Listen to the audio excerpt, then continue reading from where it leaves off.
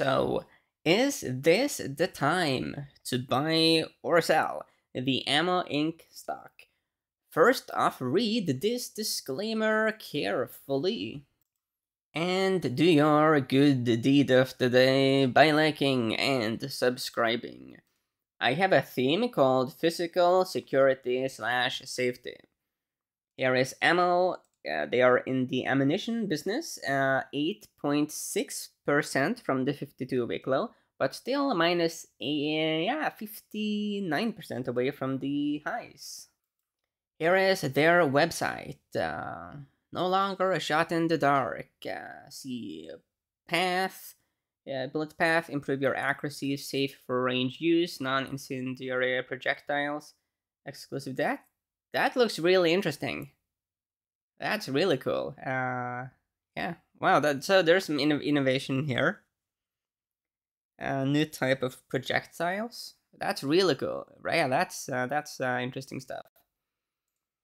So let's look at the charts.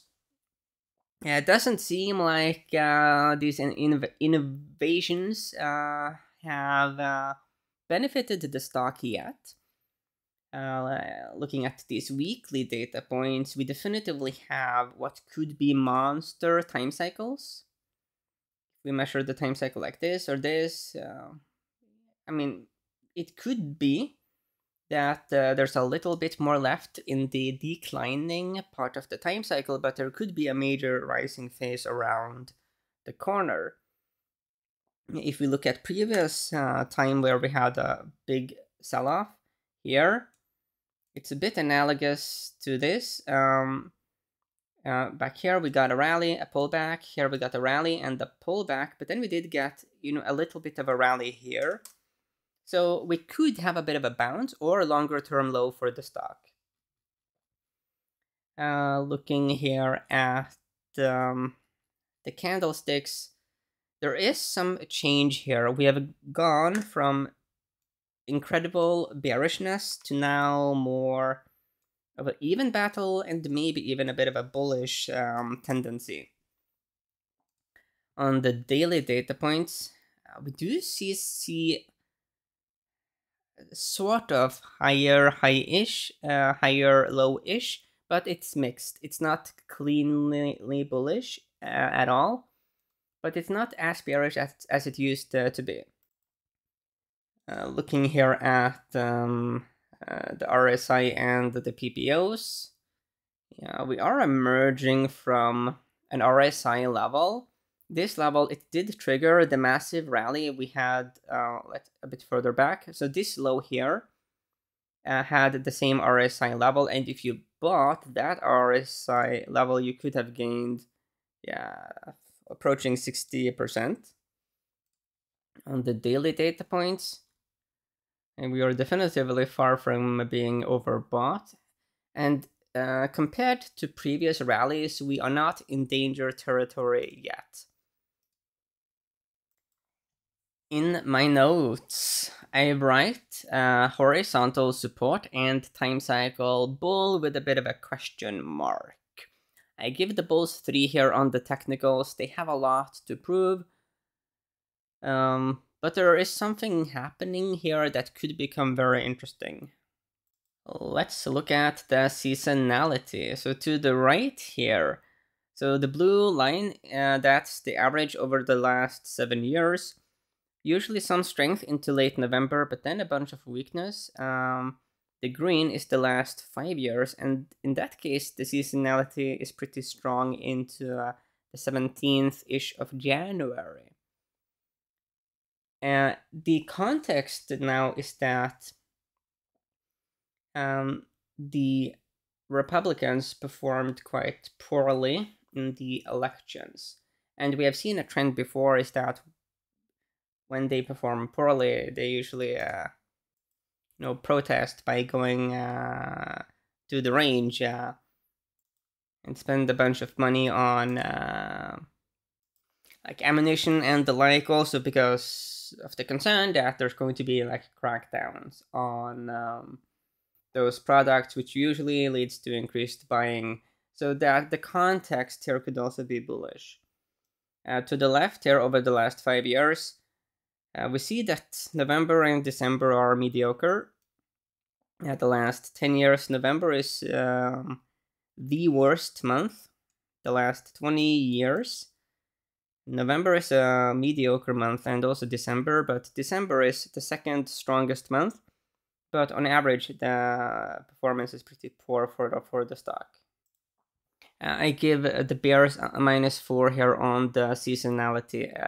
It was a bit messy, but there is the potentiality that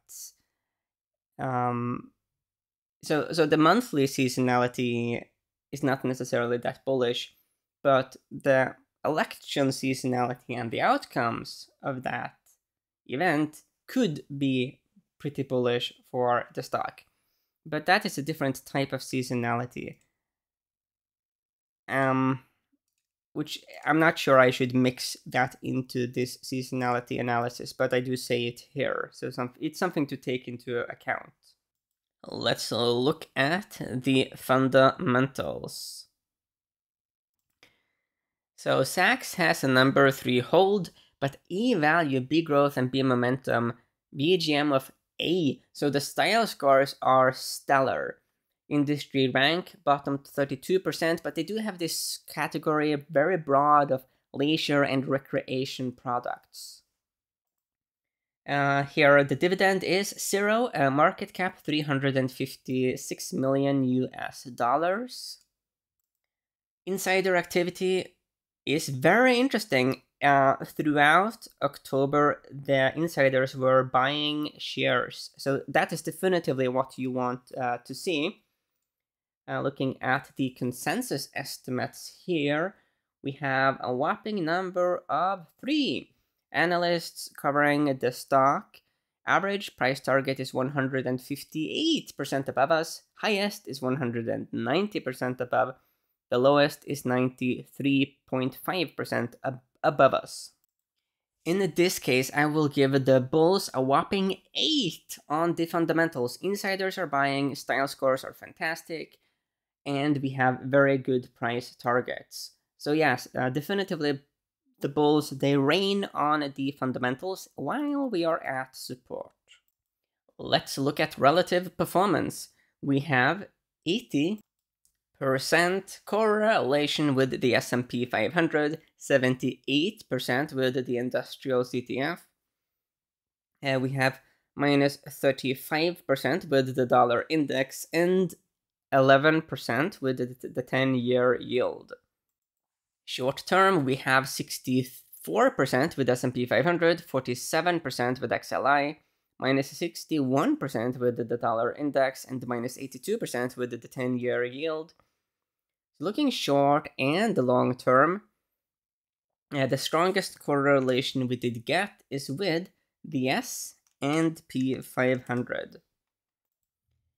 So here is the S&P 500. We have seen a pretty good rally here from the 200-week moving average in red, broken out above the purple 20-week moving average this week. So definitively there is strength here on the daily data points, broken out above the blue 100-day moving average. So we have that seasonal strength.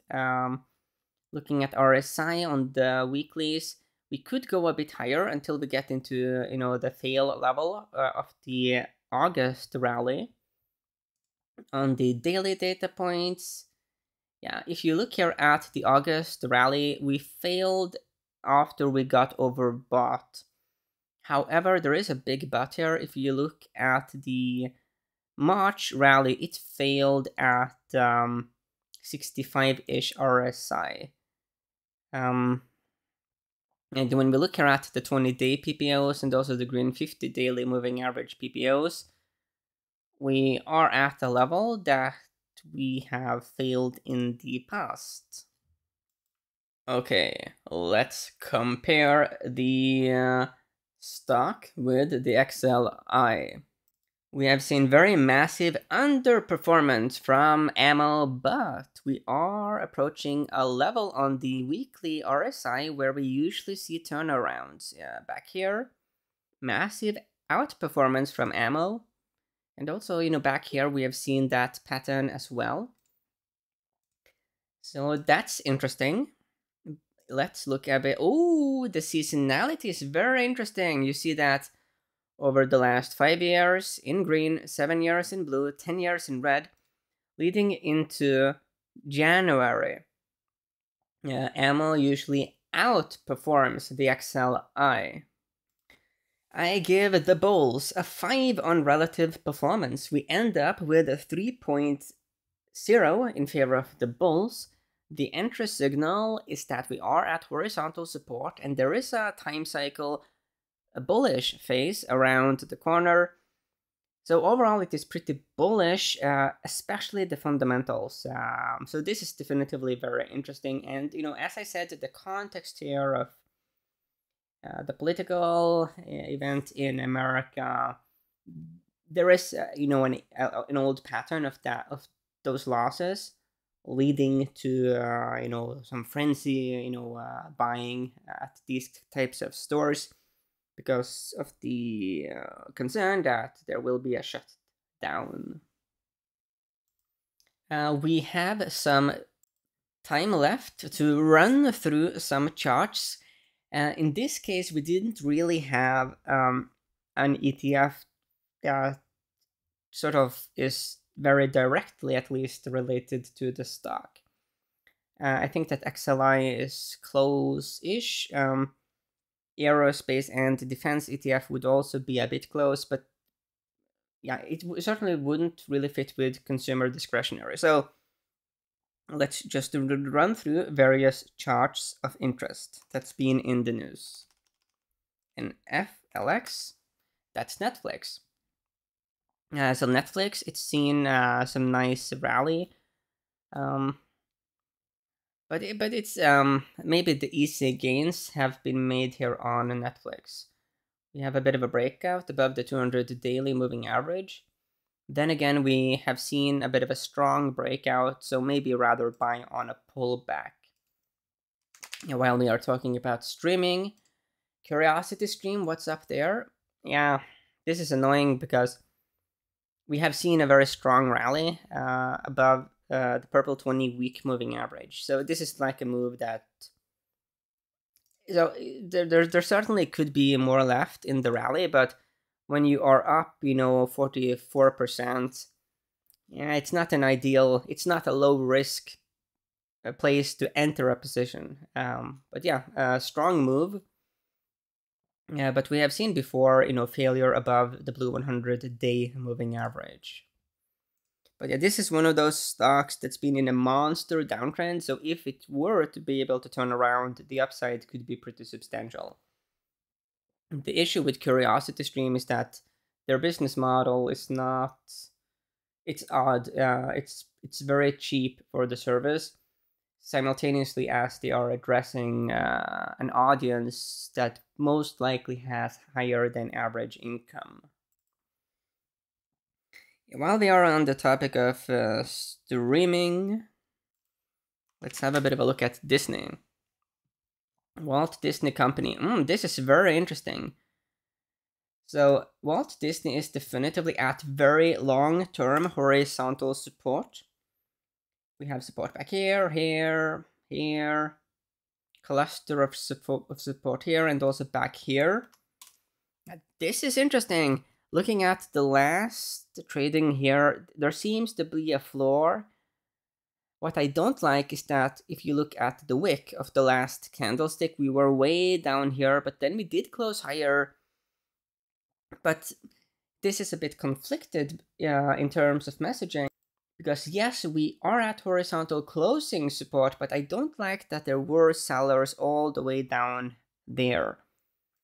But this looks interesting. The bull in me is more excited than the bear, but the bull is a bit cautious because I don't like that wick. That is not that's a bit of a spooky wick. Looking at RSI and PPL, we are still very much low. If you go here to the daily data points, accumulation distribution is still mediocre. So all in all, ammo looks very interesting here, especially the fundamentals. Of the other stocks we looked at, I think that Disney is definitively very intriguing. But as I said, that the lower end of the wick. I don't like that. But we did close higher. The closing is, of course, the most important part. And as you see now, you can get the key market index report and also the seasonality report on the VIP access platform on diamondarm.com. So there's a bunch of great stuff heading there now, and definitively stay tuned for more.